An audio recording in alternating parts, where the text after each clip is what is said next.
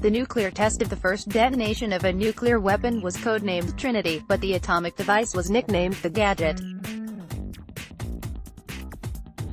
The date of the Trinity test is usually considered to be the beginning of the atomic age.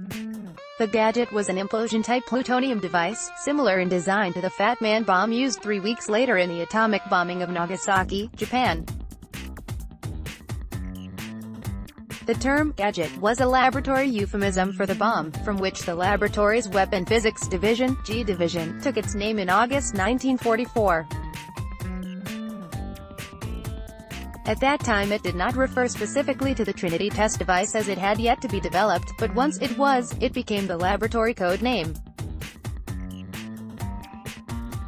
The Trinity Gadget was officially a Y-1561 device, as was the Fat Man used a few weeks later in the bombing of Nagasaki.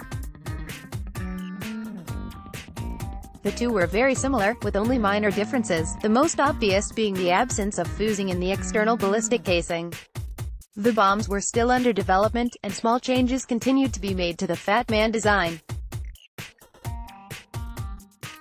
The Gadget was an implosion device, which means the plutonium core is surrounded by many small explosives. These compress the plutonium and bring it closer to the point of causing it to go supercritical. All those wires are attached to different explosives which burn at different frequencies. The trick of the 20 explosions is that they push the pieces of uranium, or plutonium, together to a ball with an overcritical mass which explodes. They have to time this extremely accurately, however. Microseconds differences will make the ball lopsided and less effective. Part of the solution is to make each and every cable the same length, which is why the Gadget looks like a ball of wires. Assembly of the nuclear capsule began on the 13th of July 1945 at the McDonald Ranch House, where the master bedroom had been turned into a clean room. The polonium-beryllium initiator was assembled, and Louis Slotin placed it inside the two hemispheres of the plutonium core. Cyril Smith then placed the core in the uranium tamper plug, or slug.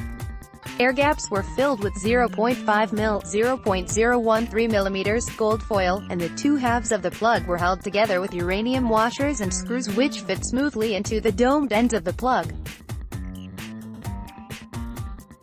The completed capsule was then driven to the base of the tower. For the test, the Gadget was lifted to the top of a 100-foot 30 meters bomb tower. It was feared by some that the Trinity test might ignite the Earth's atmosphere, eliminating all life on the planet, although calculations had determined this was unlikely even for devices which greatly exceed the bombs now under consideration. Less wild estimates thought that New Mexico would be incinerated. Calculations showed that the yield of the device would be between 0, if it did not work, or 20 kilotons of TNT. In the aftermath of the test, it appeared to have been a blast equivalent to 18 kilotons of TNT. At 5 hours 29 minutes and 21 seconds, July 16, 1945 local time, the device exploded. It left a crater of radioactive glass in the desert 10 feet 3 meters deep and 1,100 feet 340 meters wide. At the time of detonation, the surrounding mountains were illuminated brighter than daytime, for 1 to 2 seconds, and the heat was reported as being as hot as an oven at the base camp. The observed colors of the illumination ranged from purple to green and eventually to white.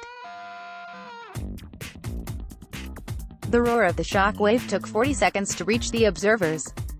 The shock wave was felt over 100 miles, 160 kilometers, away, and the mushroom cloud reached 7.5 miles, 12.1 kilometers, in height. After the initial euphoria of witnessing the explosion had passed, test director Kenneth Bainbridge commented to Los Alamos director J. Robert Oppenheimer, "Now we are all sons of bitches."